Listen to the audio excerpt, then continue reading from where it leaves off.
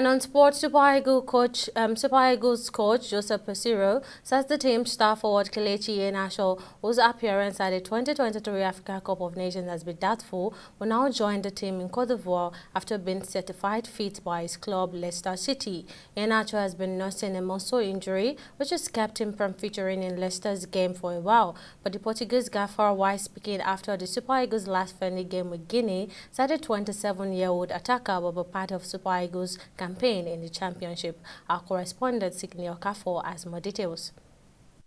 It's just a couple of days before the championship starts and football-loving Nigerians are still not enthusiastic about the chances of the fall title for the Super Eagles. Against the backdrop of the 2-0 loss to the silly nation of Guinea, Nigerians feel that a team with quality of playing personnel that the Eagles have, they should be winning games without stress. A depletion in the personnel has also not helped a team that has lost its steel at the middle of the pack.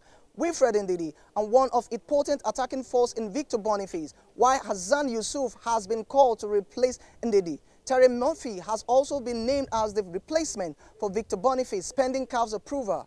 Meanwhile, Lagos State Governor Babajide Sanwo-Olu will host the Super Eagles on Tuesday night, hours before three-time champion depart for Cote d'Ivoire. Sport Development Minister Senator John Owan Eno will be a co-host of the glamour event, to which Governor Duri of Bayelsa State, Seyi Makinde of Oyo State, Sheriff Oborewere, Delta State, Abdullahi Sule, Nasarawa State, and Godwin Obaseki, Edo State, have been invited.